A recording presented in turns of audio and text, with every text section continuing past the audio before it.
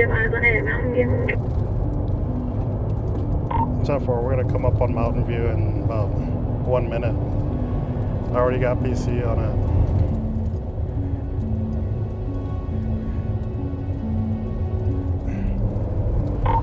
5-7, it's getting to Mountain View branch right now.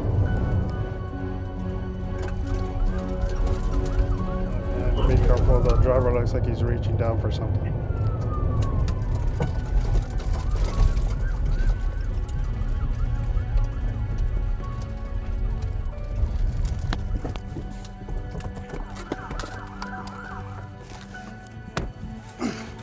¡No se muevan!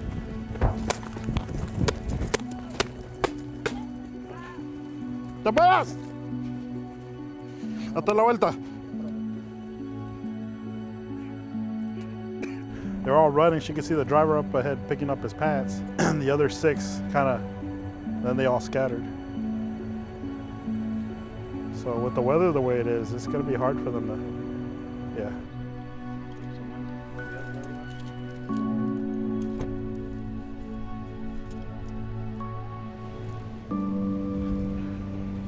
Yeah, he just walked up from the brush.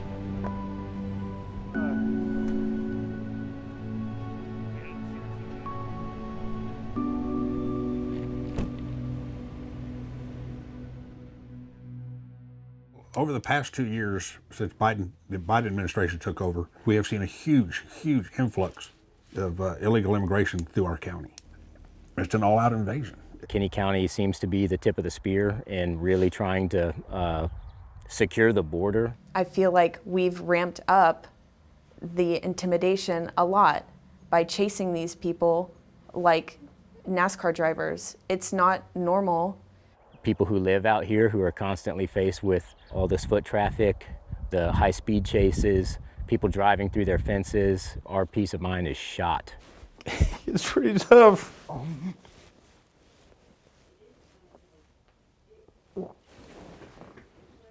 We should have to live like this.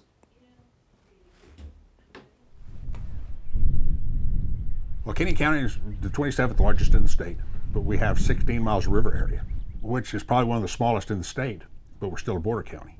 Kinney County lies between Val Verde County and San Antonio. Anything that leaves Val Verde trying to get to San Antonio has to come through here. And with the checkpoints in Del Rio, the Uvalde area, and Eagle Pass area, a lot of that illegal traffic gets funneled up here through 6 highways that lead directly from the border.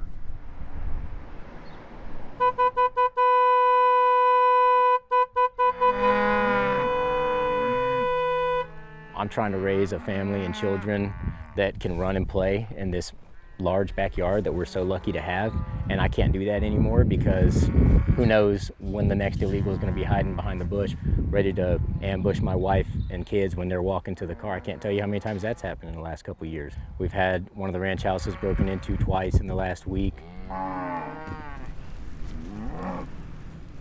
If you had groups of 5, 10, 15 men from a foreign country coming through, breaking your fence down every day, hiding in your backyard or in your shed or breaking into your house to evade law enforcement, to evade getting arrested, that's what we're dealing with every single day out here.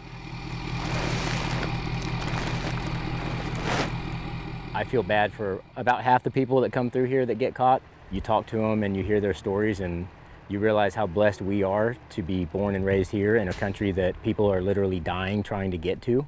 The people who are here for good reasons, the people who are just here to work, we need to make it easier for them and we need to make it harder on the criminals. But without a doubt, all of these people are actively trying to evade getting arrested. They're trying to evade getting caught by any kind of law enforcement. So yeah, I think Kinney County is doing what I would do if I was in charge of trying to do anything I could to protect my citizens, to protect my local residents, yeah, to protect my family and my property and any of that kind of stuff.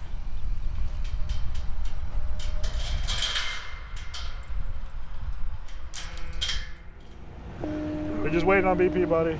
That one I just called into Lynn, yeah. To Liz, it was loaded. It was loaded too? Yeah, because dispatch just said BP was notified. Okay. So, and it was it was bouncing like it was heavy. Yeah. We were seeing an increase in people walking through the ramps. They were seeing more people, water lines being broken, fences being cut. myself, the county attorney got together. We figured out what are we going to do. He wrote up a declaration of disaster. So, well, if we can catch them on your property, I will file charges on them for criminal trespass. And it just kind of spiraled from there. ¿Y de dónde eres? ¿Dónde es eso? México. El muchacho que los iba manejando, ¿los amenazó de una manera? Sí, ¿qué les dijo? For a crime, there has to be consequences. And charging with criminal trespass, hopefully, is a deterrent to keep them out of Kinney County. Because if we just catch them and turn them over the border before there's no consequences, they're just being kicked back across to their homeland. It's hard to see stuff like that when you see families.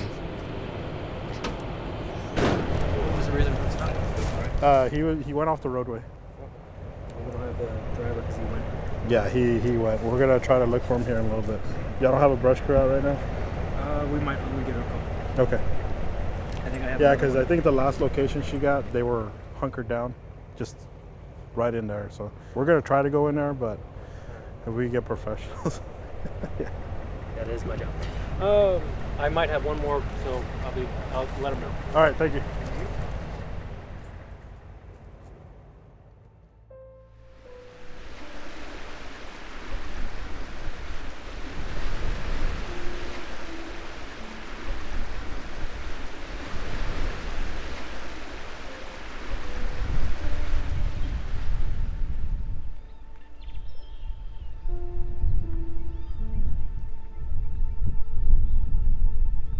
Entonces, creo que Estados Unidos, lo diré públicamente, no es lo que dice ser, definitivamente que no. Pero nuestros derechos como humanos no se los defiende.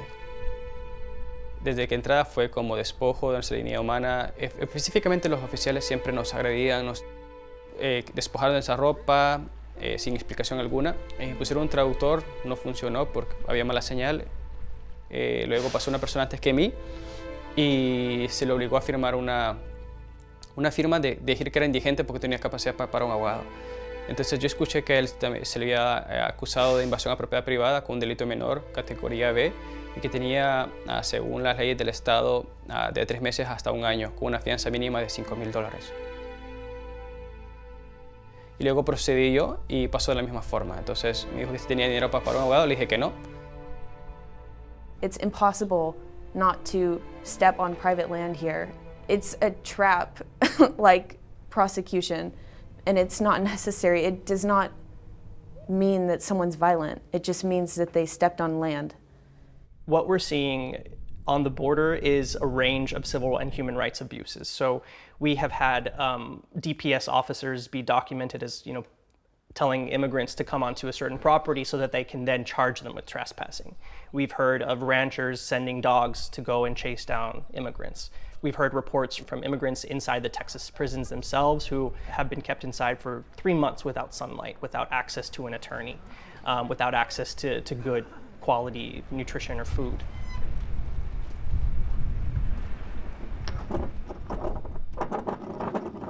Maybe what the sheriffs think I don't understand, but I think we do have significant overlap. We're critical of our leaders on the federal level who are not addressing this properly. People aren't able to get in through ports of entry because of Title 42.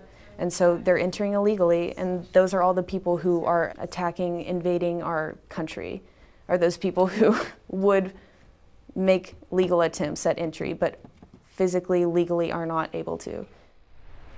You want me to just open and say, hey, free pass through Kinney County?